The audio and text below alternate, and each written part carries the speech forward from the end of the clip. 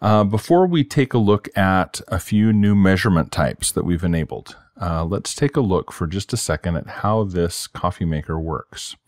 I'm going to hide that side panel, and let's come look down here at this little assembly on the side here.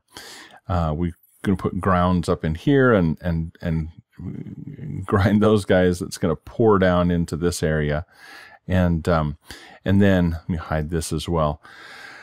We're gonna see this kind of a function here. As we come in and look at this, we've got right in here, this guy. We've got a little product template on this part right here to help us just illustrate how this works. Okay, and so as we do that, this little assembly here is going to start open and ready to fill with the grounds over here, right? So that grounds will come out of this chute and fall down. Actually, not quite yet. We're still open at this point. I'm going to just step through these steps. I'm using a parameter table here to exercise some expressions and move some things around to illustrate how this works.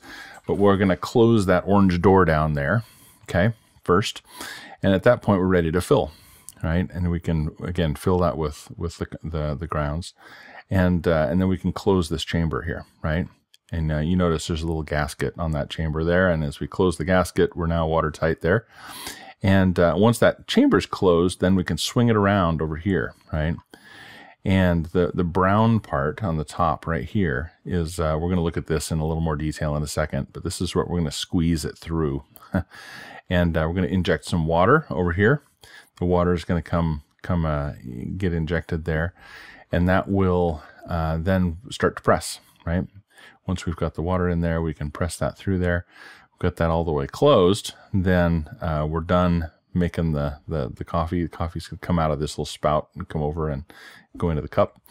Then we can retract the chamber there, open the door down here, and then we have a garbage hopper down here underneath, right?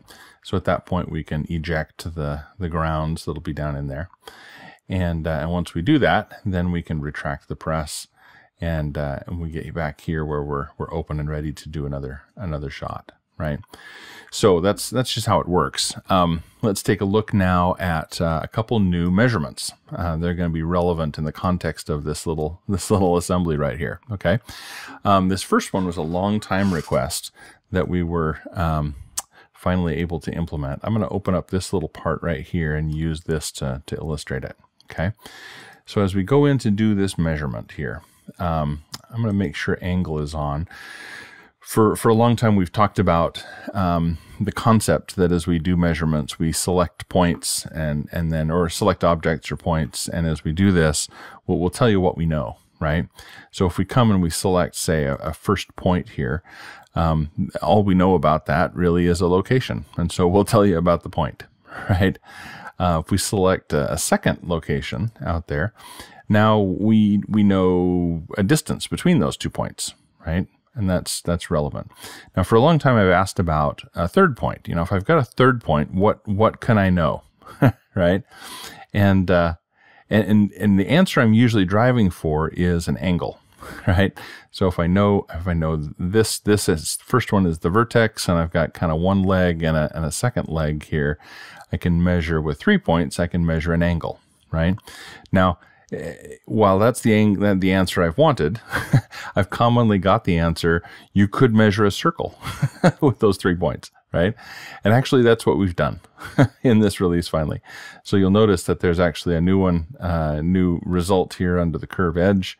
And so with those 3 points selected, what we can get here also, I'm going to turn off the angle, is, as I just mentioned, is a circle, right, that passes through those 3 points.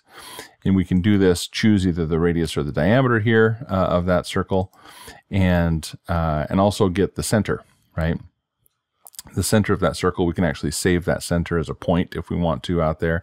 If we save the measurement, of course, that'll create an associative point out there at the center of that circle. So again, very handy for finding, very much like this, bolt centers, for instance. If you've got non-parameterized geometry and you want to recreate the center or put some feature at the center of the bolt circle, the center of some set of features that describe a circle, then it's very easy to do that now. Okay, all right. With that, let's go back here to the main assembly and talk about two more new measure types that are really cool. These were suggested by a customer recently, and they're surprisingly useful. I encourage you to take a look at these and find ways that you can use them, because they're really quite interesting. What we're going to do here, we've had for a couple of releases now the ability to measure, say, a minimum distance, not just to a line, but to the extended line, right? To kind of the virtual extension of the line, more like a datum axis, right? But we can do that with a line. And the next step down there is this concept of measuring. For instance, here we can measure here, for instance, between, say, this arc right here, that's the edge of this blue solid, right? And say the planar face on the top of this guy down here. Now, what this is giving us, of course, at this point, let me set my rotation center right there. There we go. This is giving us a minimum distance between these two that's kind of at a diagonal right here, right? And that's good. This is in that retracted position right now, and what I'm really curious about is kind of the clearance. As this is swinging around down here, are we okay, right? Are we going to miss this surface here? Is that going to be all right? I can do that by building in a bunch of constraints and moving this around and actually getting it where it needs to go. But I also now can do this. This, of course, is showing us the minimum distance. And there are a couple of new measurements here that are available. If I've picked something that's an arc, right, to start with, then I'm going to get this minimum distance to an arc extension as one of the optional results here. And what this is going to do is kind of create the virtual extension of that arc edge right there, and let me measure this minimum distance, right? Without moving this body or without creating construction geometry, it'll create that virtual extension of the arc and give me the minimum distance between the top face that I'd selected here and that extended arc, which is pretty cool, right? Similarly, if the other object I pick is planar, like this, right, then I also get this last one here, which is the minimum distance perpendicular to the arc extension. So this is going to take into account both the arc nature of the first object and the planar nature of the second object, right? Or vice versa. You can pick them in any order. But this is going to give me this result here, right? Where I've got a planar result that's often something a clearance plane here, right? That I want to make sure I don't hit. And as I'm swinging here now, here I've got not just the minimum diagonal distance, but I've got the minimum vertical distance. So I know I've got almost 5 millimeters of clearance between the bottom of the blue part as it swings around and the top of this this receptacle down here, right? So those are pretty cool, right? Again, we've got that minimum distance to the arc extension out there. The minimum distance was clear back here, right? Because we before we move anything, and then again, that arc extension will extend the arc. We can get the virtual extension there, and then this perpendicular arc to arc extension gives us that combination of that extension of the arc plus the perpendicular measurement from the planar object that we selected here. Okay, so that one's pretty cool. All right, let's go back here and look at one last thing. This last one is another one that has been requested a lot, and I think you're going to be really excited about this one here.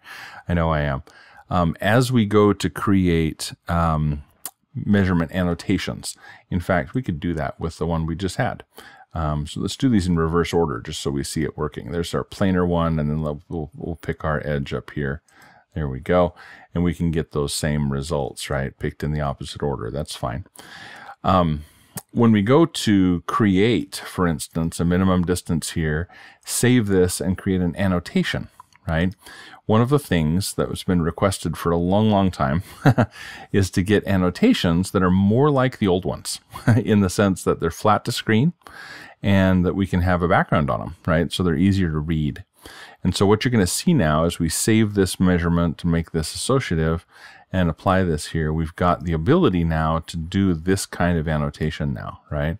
Where we've got a flat to screen annotation. You see that that's rotating with the view as we move around. And it also, there we go, let's come in here and do it. And then we can see that a little better, right? So numbers burning through, we've got the background there on that. And again, this is remaining flat to screen all the time, right? Which is great. The PMI team did an enhancement for us here to allow us to do this, and we're very appreciative of that. This is pretty exciting. This lives, you'll see this in the measurement preferences in here. And you can see this inside the display here for the measurement preferences. This new display parallel to screen is on by default. And you also can choose a background color here. I've got this gray one selected. These also show up in the customer defaults, right? So we can see that there, set them there as well, site-wide if we want to. Okay, so those are the things that I wanted to talk about here for mass and measurement, and I hope that's useful to you.